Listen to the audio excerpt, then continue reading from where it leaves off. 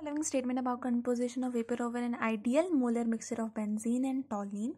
इनका molar mixture दिया है 1:1. So number of moles of benzene is equal to 1. Number of moles of toluene is equal to 1. Mole fraction of benzene is equal to 1. Total number of moles 2. Mole fraction of toluene is 1. Total number of moles are 2. So assume the temperature is constant. Vapor pressure benzene का दिया है vapor pressure pure component का. Benzene का is given as 12.8 kilopascal and toluene का pure दिया है 3.85 kilopascal. Now we have to calculate vapor will contain कौन सा किसका परसेंटेज ज़्यादा होगा. तो उसके लिए हम वेपर प्रेशर निकाल लेते. Vapour pressure exerted by benzene is equal to vapour pressure into mole fraction. Vapour pressure of pure component into mole fraction.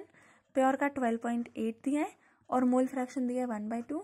2 6 है 12, 2 4 है 8. So answer comes out to be 6.4 kilo Pascal.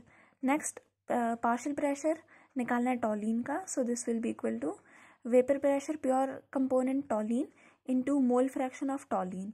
Pure का दिया है 3.85 multiplied by mole fraction दिया है 1/2. 2 1 है 2 1 3, 2 9 है 18, 2 2 है 4, 2 5. 1.925 किलो पैस्कल. सो किसका प्रेशर ज़्यादा है? बेंजीन का. सो वेपर में बेंजीन का अमाउंट ज़्यादा होगा. Option will be option C.